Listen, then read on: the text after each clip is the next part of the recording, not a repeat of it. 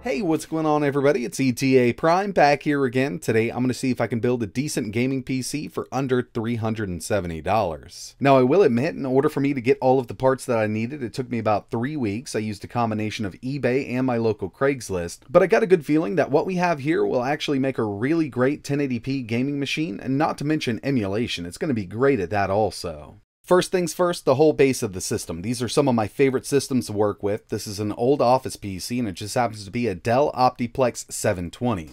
I picked this up on eBay for $135, no RAM, no hard drive, but the good thing about this one, it actually has the i7-4790 in it. It's a non-K variant. But with that, we have 4 cores and 8 threads up to 4 GHz. You can actually find these for around 165 to 180 with RAM and a hard drive if that's the route you want to go. I'll leave some links in the description.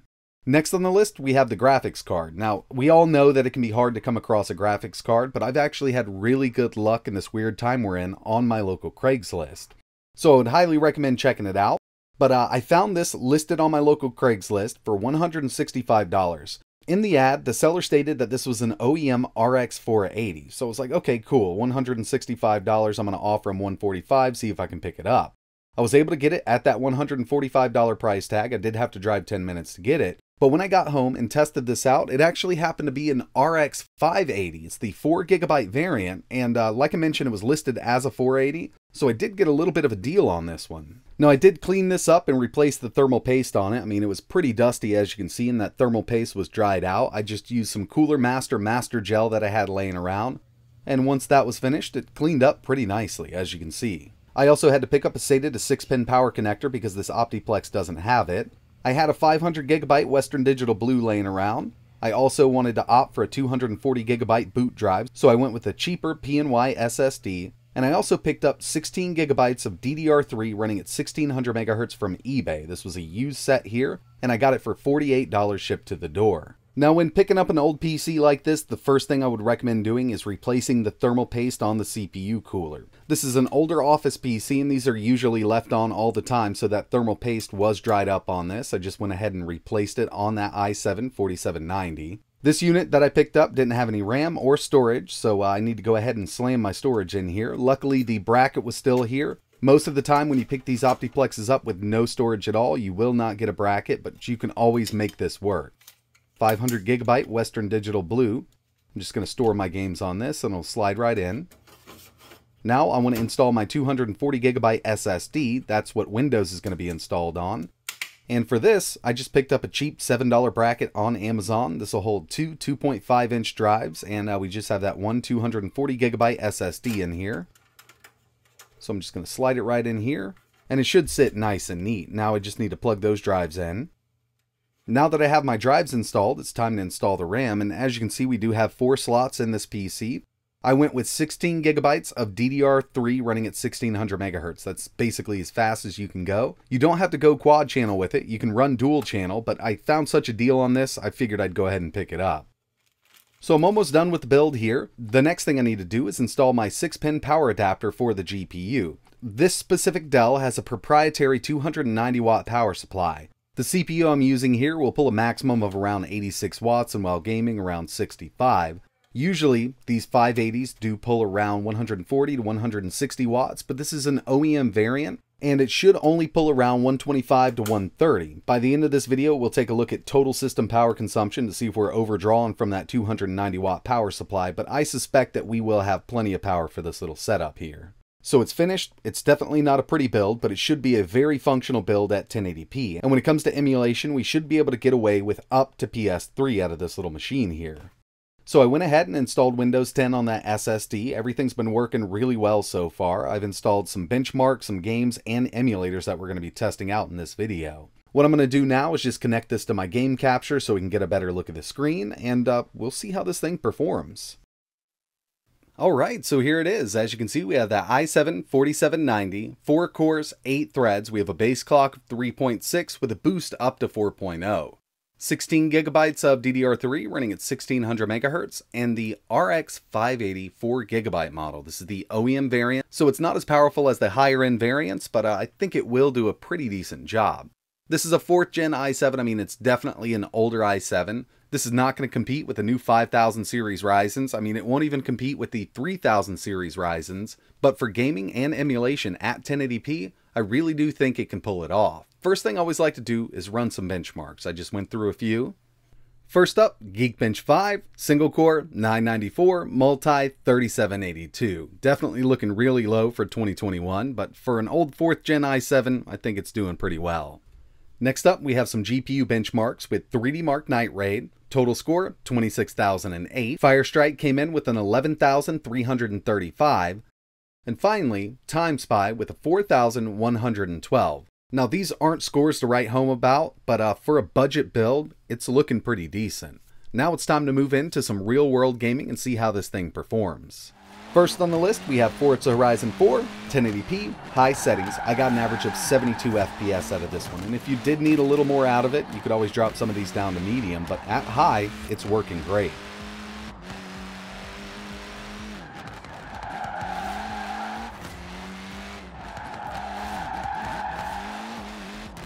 Here's Injustice 2, 1080p, high, it's going to run at 60 all day. This RX 580 can definitely handle this game, and it looks like the i7 4790 works really well with this. We're only at around 19% utilization, and it's pulling 30 watts.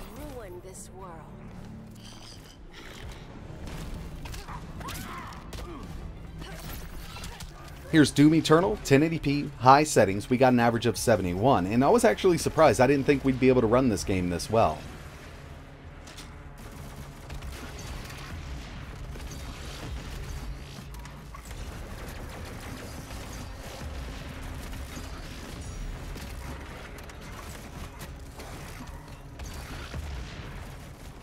Moving over to Cyberpunk 2077, 1080p, low, 90% resolution scale. I got an average of 59 FPS. It does dip down below 60, but you could get this to run at a constant 60 by dropping that resolution scale down to around 75%, or even just taking the resolution to around 900p.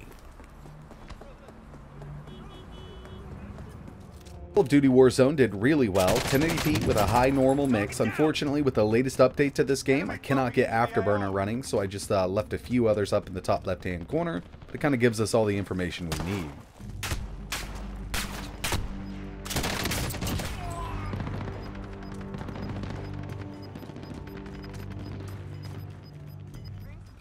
GTA 5, 1080p, high settings, we got an average of 92 FPS. Still one of my favorite games. Looks great at 1080p. Those high settings really make everything pop, and this RX 580 paired with the 4790 can run it.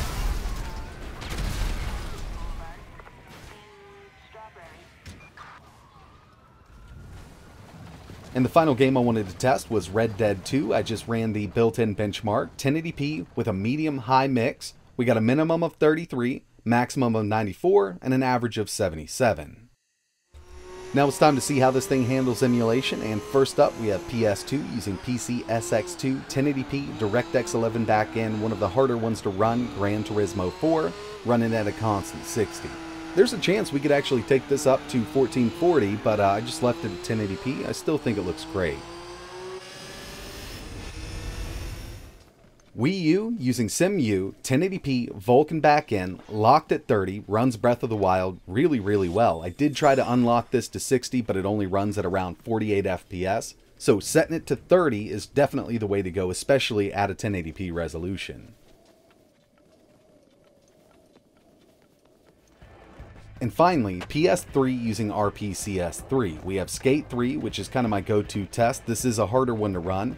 This emulator loves extra cores and threads. We only have 4 cores, but we have those 8 threads. And really, this is the only 4th gen Intel CPU I've ever been able to get this to run at full speed on. So going into this, I was a little worried about power consumption, given that we only have that 290 watt power supply. It's a proprietary Dell power supply, given they are pretty inexpensive to replace, but they're really hard to upgrade. They just don't offer any upgrade options. Through all of my testing, I've been plugged into a kilowatt meter to the wall. At idle, we're at 42. It's a bit high for, 2021 standards. While gaming, we averaged 218 watts, and the maximum that I could get this to pull from the wall with the GPU and the CPU totally maxed out was 247 watts. So we are getting close to that 290 watt limit, but we didn't exceed it, and this is actually looking pretty good. So in the end, I do think that this made a great little 1080p budget gaming machine. All in, to build this machine was $365, and I feel like that's actually a decent deal. I know it sounds high for a used budget PC, but you gotta keep in mind, with PC part availability and GPU prices right now, this is actually looking like a really good deal if you want to get into gaming right now and not break the bank. So if you're interested in putting something like this together, I will leave links in the description, but keep in mind your best bet to pick up a GPU at a decent price is check your local listings. Craigslist, OfferUp, there's a few more. I tried Facebook Marketplace, but it looks like the scalpers have taken over there also. The best luck that I've had is Craigslist. I was able to get a 1660 earlier this year for a decent deal, and this RX 580 for $145, which was listed as an RX 480, so that's where I've had my best luck this year. But that's going to wrap it up for this one. I really appreciate you watching. If you have any questions or you want to see anything else running on this rig, just let me know in the comments below. And like always, thanks for watching.